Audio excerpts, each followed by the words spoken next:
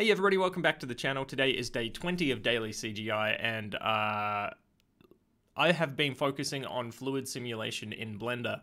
I started out by reading the documentation, which is something that I almost always do. It was a little on the light side, but it was enough to get started, so I ran a few experiments. I rendered out a few basic things. This, I put a torus. I was generating the geometry from the torus, and then having it fall around a cup. So you'd think you'd want it to go into the cup, but I was trying to get it to avoid that. So this is that. It's not high resolution or anything, so I think the water is very basic. This is just, I think, straight out of the box, the first sort of settings that came up, right? After that, I did the same... Oh, wait, that's the exact same thing, hold on. Yeah, I did the same thing, but moved the torus to the side a little bit. To see if it would go in the cup. I solidified the cup a little bit, just in case that was an issue.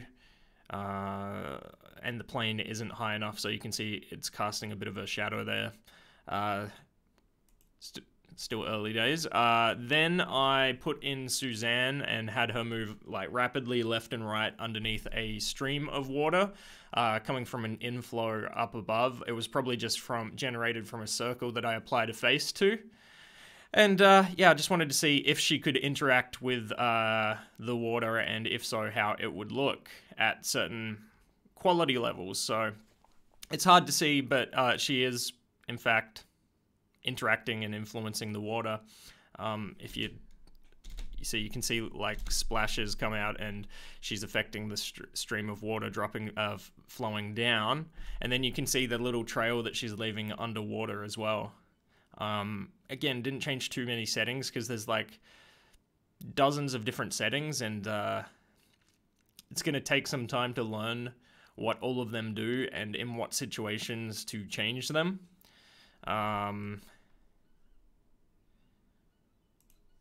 Next up, just filling up a cup of frosted glass with blue colored water. Yeah, it's fairly straightforward. And clearly that's being generated from like a sphere. This one was a tutorial that I followed along with online. This was from a YouTube channel called Blender Made Easy.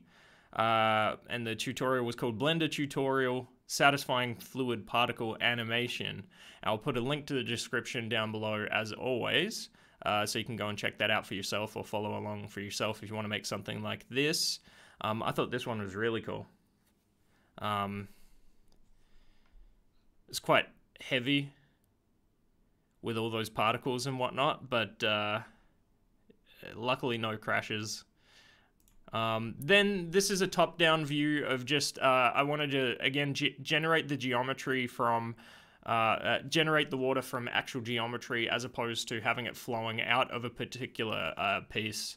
So I created a sphere and then duplicated the sphere, scaled it down slightly, cut the top off of the original sphere and made it into like a cup. Well, it's just a plane, like it doesn't have any thickness to it. And then I hid the additional cylinder. Have I been saying sphere? I don't know. Yeah, I hid the additional cylinder, which is just sitting there in the middle of the scene. So that's the top-down view. You can see a nice, like, sort of wave forming there in the confines of the bounding box or the domain. And then here's a different angle. So as you can see, it's not perfect. You can see water droplets. I'll slow it down in a second when it repeats. You can see a water droplet stuck. Well, some of it just leaks out as I rotate the cup. So I don't know why that is. It might not be high enough detail, but I don't know. I thought this looked pretty satisfying. Yeah, just more tests as to what you can do, what you can't do, how to do things. Is there anything else here? Yeah, this is the last one. I created a S-trap, which in plumbing is a type of pipe setup where So you have like a sink or something, and you turn the tap on, the water flows down this main pipe here, and then at the bottom it sort of accumulates, and once it makes it up the second, like that center section of the pipe, it then flows to the right and goes down the drain, and it basically creates a trap to stop gas from coming back up from the sewer system and poisoning people in a household. So, yeah, I think S-traps are banned in America these days, but we still have them in Australia. But, yeah, this doesn't really look like fluid. Maybe it's moving too slow. Maybe it's too, like, the level of viscosity. But I just wanted to see how it behaved in a trap-like scenario. And here it is. So it does seem to work. It pushes the water up. I turn the inflow off at the top, and then eventually the water stops flowing, and then it starts backing up a little bit and balancing out. So that was cool. That's pretty much my experiments for the day. I will also say that I found a piece, because I'm using Windows 11, I'm frustrated that in earlier versions of Windows they had a lot of cool tools and features, and then, you know, as time goes on, it's becoming, in my opinion, less and less intuitive. But I found out they have this thing called like Windows Power Toys, or Microsoft Power Toys. It's basically like an open source kind of project where they gather together a bunch of different features, like more complex features that you can use in Windows. So I found this was useful for two things. They've got an always on top feature where you can press the shortcut Windows, you know, like the Windows button, Windows Control T, and it'll keep the window that you've selected always on top. Nothing will, you can click out of it and it'll remain on top there. So that's useful. And then there's another one, Color Picker, which allows you to hold on, Windows Shift C is the default shortcut there, and it allows you to use, yeah, it lets you use a color picker, but anywhere in the Windows environment. So if you want to grab a color from a different piece of software and get those values from, say, the background on your desktop or a website or a video that you're playing, you can just use the color picker and copy those values and then paste them right into Blender. So I thought that was pretty useful.